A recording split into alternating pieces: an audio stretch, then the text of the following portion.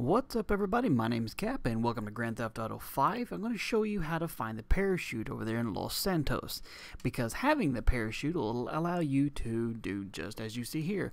Float freely when you decide to dive out of an airplane, jump off of a building, or fall off of a mountain.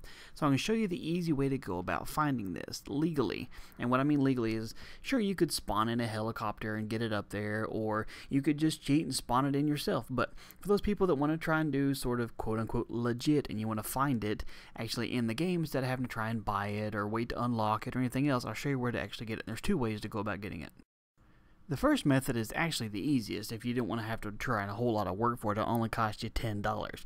You can head over here and try out the cable car.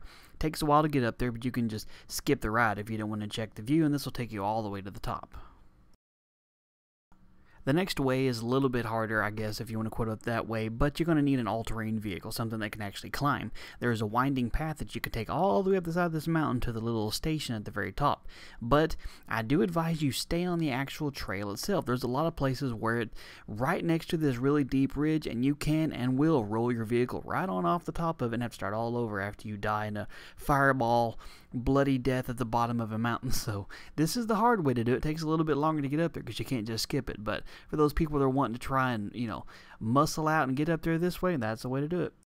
And then, of course, once you get to the very top, however method you took, all you have to do is just walk into the outside platform there, and you'll see it sitting right next to the edge of the rail there. All I have to do is walk over the top of it, and you got it. From then on, he'll automatically equip it when you jump off. You won't see it on him, of course, but as soon as you bail off and stuff, you'll see it appear on his back. And as soon as it appears, all you have to do is hit the A button, or action button, or I don't know, whatever it is on PlayStation 3, and poof, now you're parachuting. Control it just kind of like you would with the planes, with inverse controls and all that other stuff, but that's basically how you go about doing it. So hope you found this useful. You guys have a good one. I'll catch you later.